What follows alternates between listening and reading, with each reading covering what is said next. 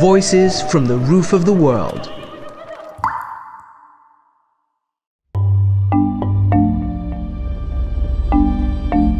One of the world's rarest animals hides in the misty bamboo forests of India's eastern Himalayas. This stunning yet endangered species is an ambassador for all the threatened wildlife of the Kanchenjunga region, living under the world's third highest mountain. Recently, we have seen that in last century, over the decades, their number has been dwindling. Their actual population may be lower than 2,500. In trying to film and learn about Himalayan red pandas, I'm taken deep into the world of animal experts and the local people straddling the borders of India, Nepal, Bhutan and China.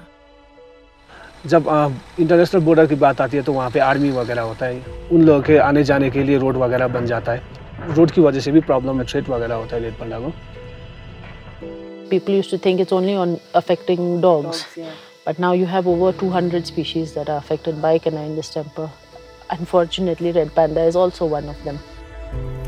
These communities have lived here for a long time, and their lives are increasingly precarious due to deforestation and climate change.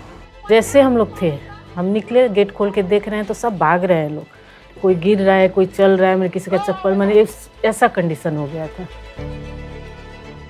I hope that side by side with the conservation breeding, their habitat also improves. So although this is a film about saving red pandas, it's also the story about the people who've dedicated their lives so we can all continue seeing red.